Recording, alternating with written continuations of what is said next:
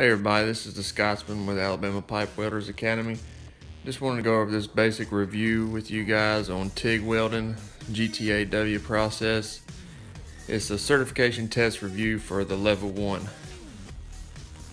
So some of these points I'm going to hit on, others you're just going to have to follow along and read.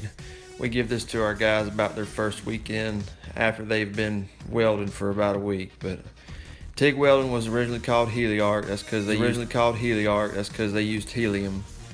And you'll see the shielding gases here, but we'll come back to it. We moved through this pretty quick, so you're gonna have to follow along. If you got to pause the screen to get a closer look, feel free. Today we use argon in our for shielding gas, and for you guys out there using 50 CFH, it's about 15 to 20 rule of thumb. So there is a thing called weld turbulence where you can have your CFH or gas flow too high, so just keep that in mind. And 1 CFH equals about a half a liter per minute. So if your gauge is liters, turn it down to about half of what you're using on CFH. And no, don't adjust your flow for overhead positions. The filler metal, we use a lot of different kinds and types of filler metal. All of them either have a little flag or a stamp. As you can see here in the picture, it'll say ER 70 this, ER 80, ER 40, 43. It tells us a specific type, and sometimes it'll even have the diameter of the filler metal in there. And most common sizes are 1/16, 332, 1/8, and 532. Alright, here we go. The 70S6 is carbon steel wire. ER stands for electrode rod. 70 tensile strength. S solid wire. 6 chemical composition. You don't always have to use filler metal while you're welding. Sometimes you just fuse weld it. It's called autogenous welding. And don't use oxy-fuel welding wire in place of TIG wire. It's not the same. Filler wire should be the same composition as the base metal. Alright, now we're on to some tips with filler wire while welding. The biggest one, while you're welding, don't pull the wire out of the gas coverage while you're dipping. Don't dip it, pull it out of the coverage, because it oxidizes. In between welds, clip the end of the wire off. That big black end, clip it off before you start again. Looks like that. These clippers right here, Nipex brand, you got to get some. They'll clip 532 stainless wire like butter. Trust me, your hands will thank you later. This one right here is easy. For critical welds, you just want to keep that wire as clean as possible. Scotch-Brite off the oxides on the outside of the wire. Copper nickel, you can use acetone. If you get some wire that's got rust all over it, Scotch-Brite it. Alright, moving on. It's all about the tungsten, baby. Tungsten electrodes come in all shapes and sizes. The chemical symbol is W. Now we color coded this for you guys. If you're colorblind, it's 2% is red. Green is pure tungsten. That's what you use for AC welding. Zirconated is brown. And black is lanthionated. The orange is serrated. Okay, this next part. If you go out on a job site and ask for tungsten, they're going to give you 2% thoriated. It's radioactive. The dust from it is toxic. Do not breathe it in. If you go to this website, it'll tell you all about it. Educate yourself. Learn. This stuff is poisonous. You're twice as likely to have a stroke with tungsten in your bloodstream. You want a dust-free tungsten sharpener.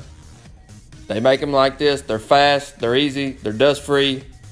They make them cordless. Get one. They're only about $100. Don't have a stroke.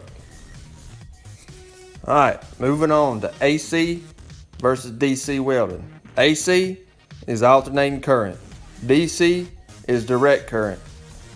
AC current is mainly for aluminum and magnesium. You can see right here the AC tungsten is blunted, the DC has a sharp point.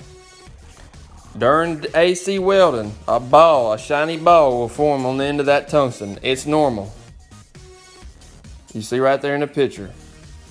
Now, for DC welding, the way you sharpen that tungsten will make a difference. It's proven, it's a fact.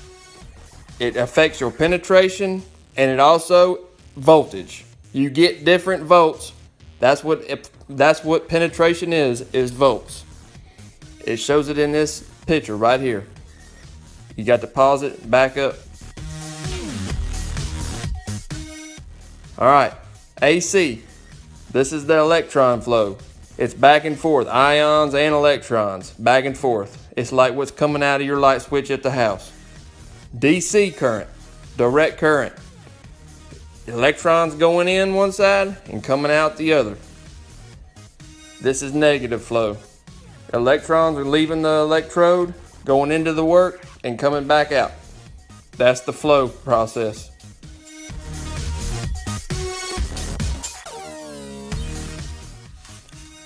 All right, moving on to AC balance. This is how you control your cleaning and penetration with alternating current with AC TIG welding.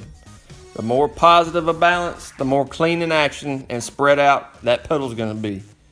The more negative the balance, the deeper penetration you're going to have, the narrower the bead. High frequency helps maintain the arc. It also allows you to start without touching the tungsten to the work.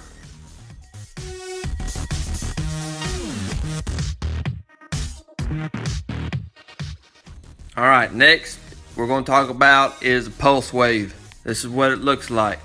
You'll have on time and off time and time of a wave. So this is a pulse wave, so look closely. The reason we use pulse is so we can control the pool, the weld puddle. It means current is pulsing on and off to cool the puddle. All right, this next diagram is of a TIG torch and the functions and the parts and the pieces. I want you to take note of the shielding gas, how it comes in the handle and how it comes out the gas lens or gas nozzle. You can see it right there.